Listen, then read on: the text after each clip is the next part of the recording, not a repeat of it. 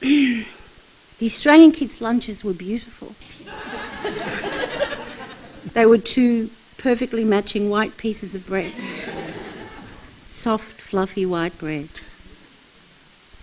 Covered with hundreds and thousands. Maybe a smidge of Vegemite and a Kraft slice, cut into 4 perfect squares,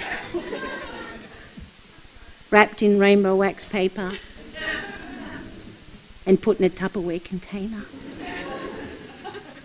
My sandwiches looked like they'd been dug out of the earth, as if there'd been some tectonic shift and these sandwiches were thrown up, 2 huge pieces of rye bread with 300 grams of salami, or a cold bratwurst dripping of fat, and a pickle slid in, and everything dripped. Everything I owned dripped. It just dripped.